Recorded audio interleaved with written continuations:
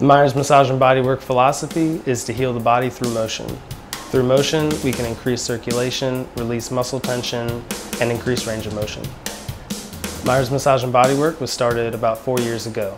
Personally, I've been in the fitness industry for the last 10 years, doing a combination of massage, personal training, and physical therapy techniques. I recently added martial arts to my client sessions with the primary focus of adding more movement to the body.